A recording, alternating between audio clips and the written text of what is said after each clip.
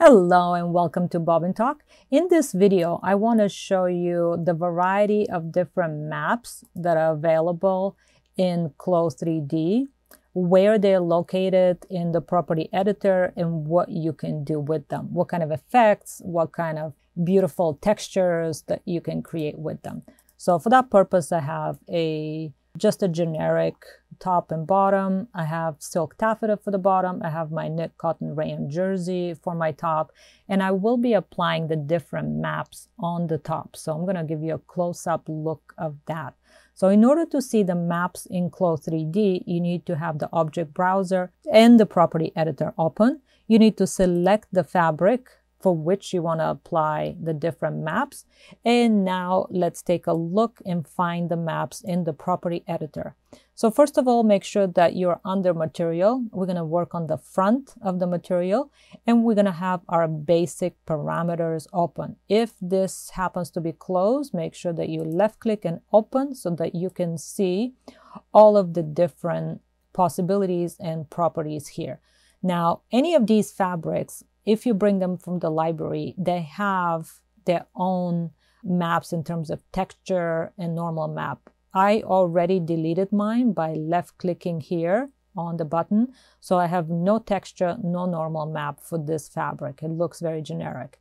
Now, if I, for example, zoom in on the silk taffeta, you will see that the taffeta has a texture map and it has a normal map, and you can see that that's a very light. You can barely see it, but you can see that when that fabric is loaded in the object browser, you identify the map by looking at this square here. So let's go back to my knit cotton rayon jersey and let's work with that. You do need some kind of a black and white image to begin with, and that will be the base for generating your maps. So I got my image from Unsplash. I chose this particular image from Ricardo Angel, and then I brought the image into this normal map generator. So I dropped it in here, and that already started generating the different maps for me. So you can see here that right now I have a height map, and here in order to generate the normal map, you can left click and just drop this, and sometimes it takes a second for this to generate, but we can see now that we have our height map on the left side, our normal map. I can also left click to get a displacement map here, and here in the preview you can choose different shapes. So once you're done with that, you can download them, or you can use Photoshop to generate maps. Now let's go back to CLO. So I already have various maps from that image generated here, and let's see how they work. So again, we're in the knit cotton rayon jersey here. I am under basic parameters, and the first map that we have here is texture map. Texture map is one of the most important basic maps. It defines the main colors of the surface. It could be a print, it could be just the general texture, or it could represent some kind of a print that you want to have on your material. It is found under basic parameter, and it is the very first map here. You may have to click and open that in order to see the next option here is desaturation. So if you have a really dark material, fabric that maybe like a dark denim that comes in from the library, here is you want to click on desaturation in order to apply lighter colors. So let's apply the very first texture map on my top. So you can do that in two ways. You can either left click on the browsing button here, the four little squares, and that will take you to folders and give you a choice of what you want to apply to this top, and you can navigate to the folder that you want. Or if you already have it open here, if you have a shortcut in your library, you can grab it, left click, drag it and drop it. Make sure that you're dropping it in the texture. Okay, so this is my current texture for my top. And if you're not happy with this particular layout, you can always come change up here from simulation to print layout. choose the fabric that you want to work with, and then just change the location of your pattern pieces and designate a different layout. So I am happy with my layout right now. So I'm going to go back to simulation, and we can see that we already have the basic texture of our top. Okay, that gave us basically a black and white print in a way. So next map we're going to take a look at is the normal map. Again, I don't have a map here because I deleted it. Normal map, also called a bump map, creates a surface texture. It looks purple like this, and it does not change the mesh or the geometry. It just gives you an illusion of bumpiness. It gives you an illusion of height. So let's see what happens when we bring this map here. So I'm going to use the JPEG image, and I'm going to bring it and drop it in the normal map. And again, you have two ways of bringing this: by browse or dragging and dropping. And if you missed what this looked like, I'm just going to go back a little bit, and you can see the very subtle change. So I'm going to do it again. And this time I brought the PNG file, and now I'm going to replace it with the JPEG. So you can see that now this looks like it has depth a lot more, but it's an illusion. If you take a look at the edge of her arm, you will see that there's no bumpiness here. It's a perfectly smooth line. There's no geometry created. There's no height, but it visually gives us a lot more depth. This is perfect for creating knitwear, for example, or some kind of rough textures. We can see that, yeah, we have that illusion. Okay, the next map that we're going to take a look at is Displacement Map. Displacement Map is the next map here, and it is basically the height map. It physically displaces the mesh of a garment or accessory, whatever material you're working on, and it gives us the illusion of depth. It is also a grayscale. So the black area, so here is my file. The black or dark areas will give us the bottom, and the white or light areas will give us the peak or the height of the highs and lows. Now, keep in mind that for normal map, you can increase the intensity here to, and you can see how it changes. You get a bit more of an illusion, less of an illusion. And next, let's place the displacement map here. So I'm going to grab my displacement map, left click, hold it, and then drag it and drop it here. Next thing that you want to take a look on the displacement map. Right now I have amount at 0, 0, 0. So with amount of 0, we're not going to see any difference. We need to change this to a higher number in order to see it.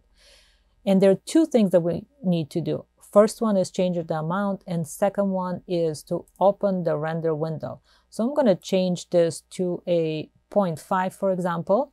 I'm going to click return, and I'm also going to open my render window. I need to shrink this window a little bit so I can see better. And I'm going to zoom in a bit closer so we have better idea. And I'm going to start my render. So I'm going to left click. With this 0.5 amount, we can see the render window generating a bit more of height. So we'll start seeing some geometry changing here. In reality, if we want to see a really big difference, we need to change this to a higher number.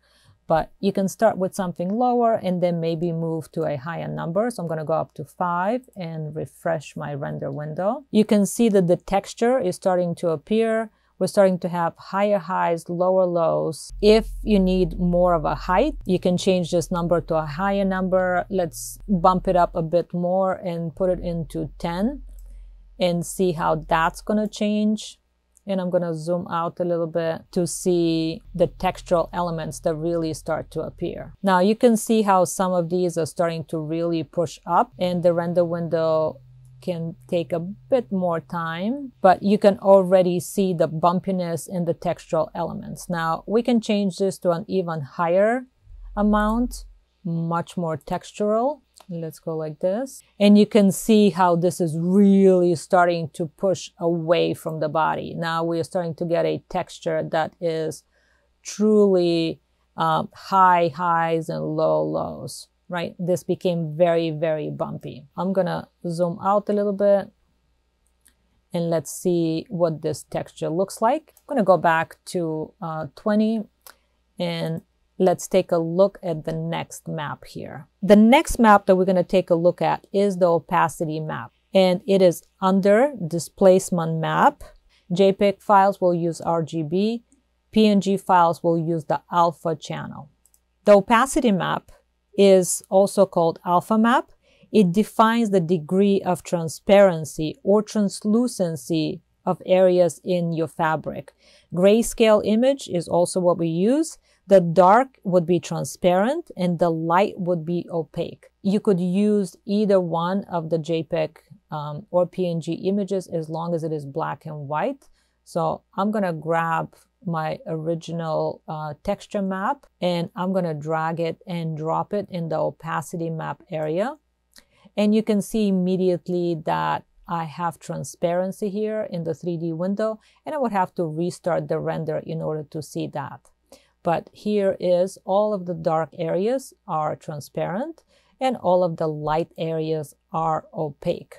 Now, again, if you're using PNG image, make sure you're using the alpha channel or you're not going to see the transparency. So I'm going to refresh my render window and close this one to give you a bit more space. And this will give us now height, bumpiness, and transparency at the same time. And again, this might take a minute to generate, but you can see already the translucency and the transparency of the opacity map. The next map that we're going to use, so I'm going to stop the render for now so we can take a good look at the next one. Next map we're going to use is Roughness Map. And Roughness Map is right under Opacity Map. And if you don't see the map itself, just left click here on the drop down menu and select Map. And that will give you the space here to create, to drag and drop the map. Roughness Map is basically controlling the light information. Fabric can look shinier or more reflective, depending on if you have dark or light areas. The very dark or black areas would make the fabric very reflective. The white or light areas will give it no reflection. So let's take a look at the skirt and apply the roughness map, which will give us the light info, dark, very reflective, light, no reflection. So let's apply that just to the roughness map. So I'm going to come here to roughness map and bring this texture just for the skirt and just for the roughness. Now you can see that the effect here that we have on the skirt now truly represents what the roughness map does. Okay, the roughness creating the shine effect on the skirt. We have no color, no transparency. We have just the metal high shine look to it. Okay, so this is just the roughness. Now, if we want to add this to the metal map as a metalness map, now let's make sure that we have a good angle here to see what this looks like in terms of texture. And now let's add this to the metalness, and that will be our last map. There is even more. You can see now there's even more of a metallic shine here. It looks even more high shine metallic. And again, you can play with the slider here to give it an even shinier, more metallic look or less metallic look. For the roughness map, you can also invert if you wanted to see the effect on one or the other. You see it best at a good angle. Within the invert function here, let's not invert and see what it looks like. And let's invert it. Watch the 3D window. And those are our two options, inverted and uninverted, depending on your preference. So that was the 6 maps that we were using: texture map, normal map, displacement map, opacity map, roughness map, and metalness.